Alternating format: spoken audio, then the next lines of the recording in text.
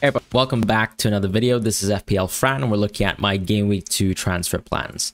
The key thing this week was that it was a week where we could consider triple captaining Haaland, and by the end of the deadline, I actually decided to go for the triple captaincy on Haaland. My main reasoning for that was that with the sort of information we have on doubles, I think it really depends on your judgments on whether the mystery chip is going to be usable on a double or not.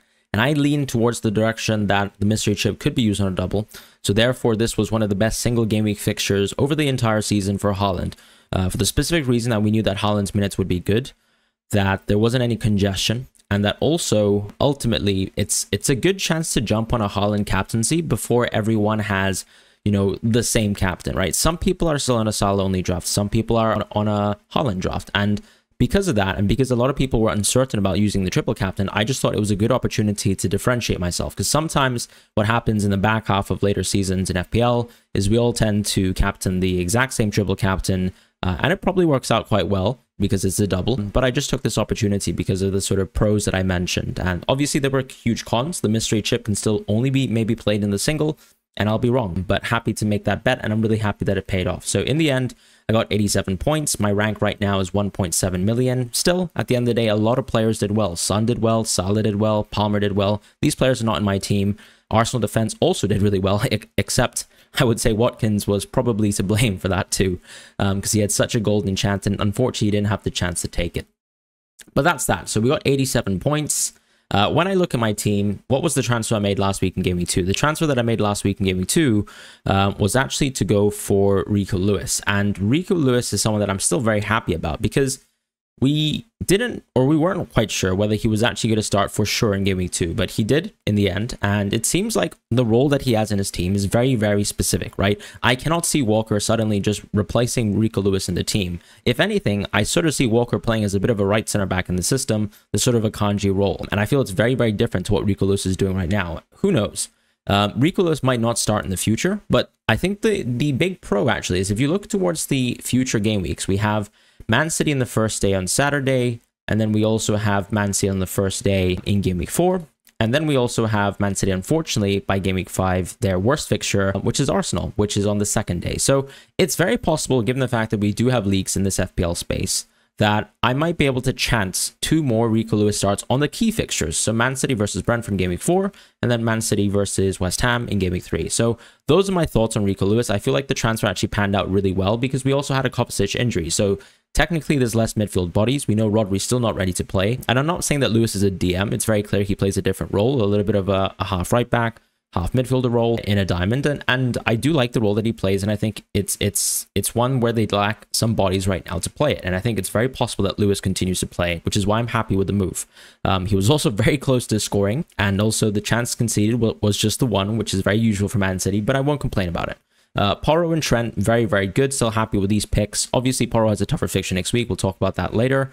Henderson, it does look pretty poor for Crystal Palace. This was the one good game on paper, I suppose. The next good game on paper is Game Week 4, because next week is Chelsea, and that's a tough game. So Leicester at home is hopefully the game where we can get, hopefully, a clean sheet. Maybe something more, if possible.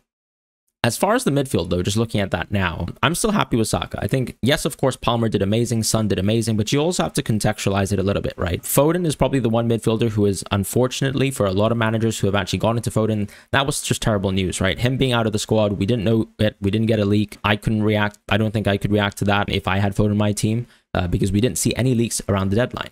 So when I think about it over the last 2 weeks, Saka has done a comparable job to, let's say, Palmer and Son. So as things stand, I'm very happy with going for Saka. And keep in mind, of course, he's a cost saving compared to someone like Palmer. Now, I have NKUNKU in my team, and it's very clear that I've never ever said that NKUNKU can cover Palmer. The reality is NKUNKU is much cheaper than Palmer, and so he's a spot in our team where we try to go for some players who can hopefully do well in some cheaper spots. And unfortunately, as the case turns out, NKUNKU is not very valuable to Enzo's team, or rather there's too many attacking bodies as well. That means that NKUNKU just simply isn't a priority. We also saw Palmer actually play within the Wolves game as effectively a 10 in that inside position, and I thought he was brilliant there. And so was Madueke, to be honest. And you can already see the left wing depth in terms of Neto, who obviously can also play right wing as well. But Mudryk starting just meant that NKUNKU wasn't really able to see any action whatsoever until Palmer came off the field. and that was a huge concern to me, and for that reason I think NKUNKU has to be a sell. My plan right now, as of Game Week 2, is to sell NKUNKU to Rogers as of this evening, really. So I'm going to try and get this video out, hopefully before the end of the deadline, or rather the price changes today, if it matters for you managers. I think what is nice is that if you are considering the NKUNKU to Rogers move yourself, you can actually pocket a lot of money with this move. And the reason why I'm considering NKUNKU to Rogers as opposed to NKUNKU to, let's say, Morgan Gibbs-White or let's say Leon Bailey is because I do think that the cost saving of the 1.5 million can be very useful for my team going forwards. Who knows what I plan to do with the team in the future, but if I go for Rogers and he works out well as a pick and I have some other issues that crop up in other spots, I can use that 1.5 million to actually upgrade some of the other players in my team, like a Winks, for example, to increase the depth within my team. Maybe adding it on top of one of the other defenders that I have to actually push towards, let's say, a 6.0 defender. And that could really work out, particularly if there's the off chance that I don't go for the wild card in the end.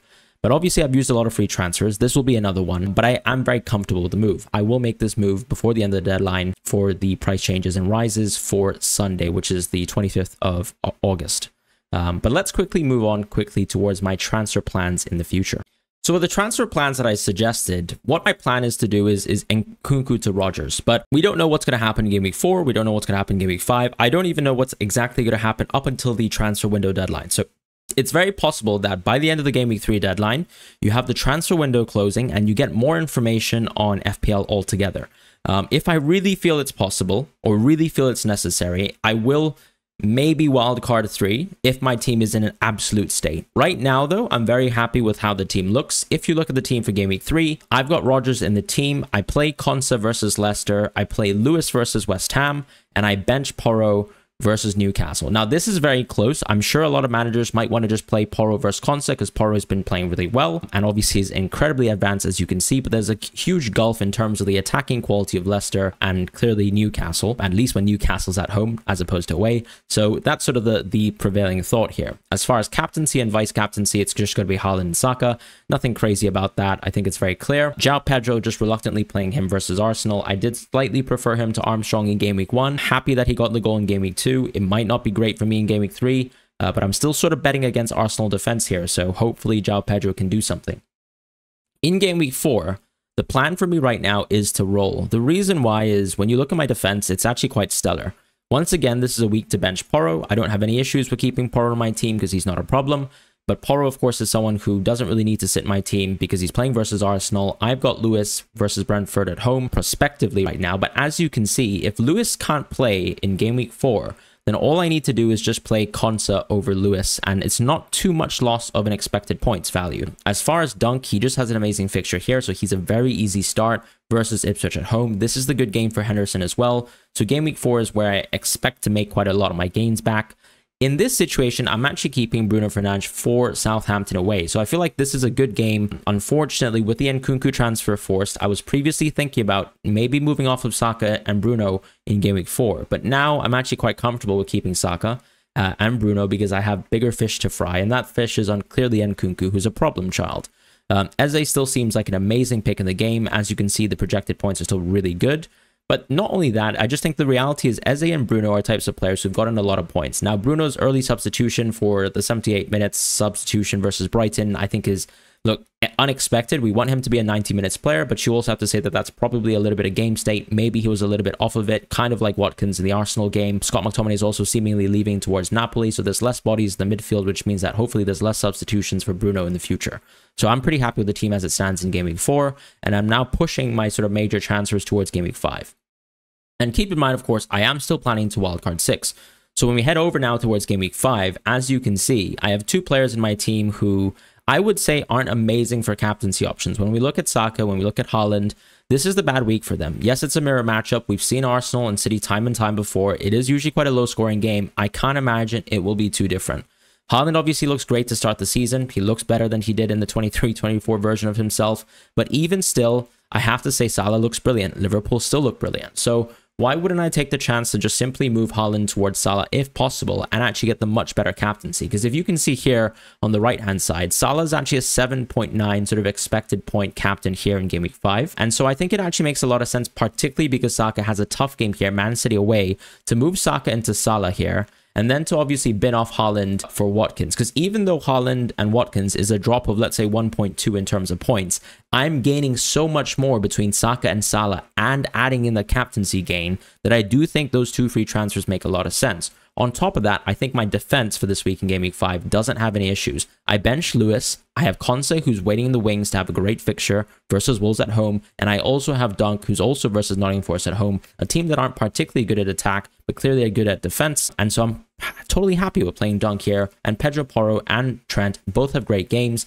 Technically, Crystal Palace are against Bruno, but I'll take it on the chin. I have to keep Bruno, and I probably am keeping Bruno for wildcard 6 because he's not a problem.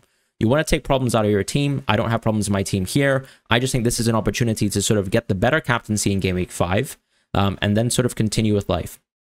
Now, this is transfer option sort of number 1, I would say, and this uses all of my free transfers, which is obviously not ideal. This is not what I planned at the start of the season, but when things go wrong in FPL, I think you just have to address them as they go along, and that's that. If I don't go for the Salah move, I think the alternative option is simply just to maybe go Saka into Son, and then just to keep Haaland in my team. Because the benefit of doing that is that I still get, hopefully, maybe if we think that, let's say, Spurs look like a better team, and I think that Son's a better captain, then I can captain Son. But Son clearly just has a better game than Saka anyways, and so there's a little bit of gain there as well. I could just ultimately captain someone like Haaland, but that's another transfer option that I have if I really feel like I'm completely struggling for transfers. Right now, I think it makes a lot more sense, as I said, going towards the option of going for Salah, and then going for the option of downgrading Haaland towards Watkins. Because even though I do lose value between Haaland and Watkins, I do gain much more value for getting the captaincy and the best captaincy option with Mo Salah here in this week. So if I just sort of make transfers here and I optimize my team, Salah ends up becoming the captain here. So that's sort of the plan in Game Week 5, and that's sort of my transfer plans right now. So as I said, we're going to go with NKUNKU to Morgan Rogers, save a little bit of money in the bank to keep a little bit of flexibility in place with my FPL team. If I need to sort of diverge my transfers, so here, of course, this is the expected plan, right? Based on the information that we know now, these are the transfers I want to make. But if anything happens in the future, and I feel like I want to make upgrades in other positions, or if something needs to be done with my FPL team, then I will make those moves with the 1.5 million in the bank that I get from the NKUNKU to Rogers transfer. And that's my transfer plans video for now. Thank you guys so much for watching. I'll see you guys soon. Take care and goodbye.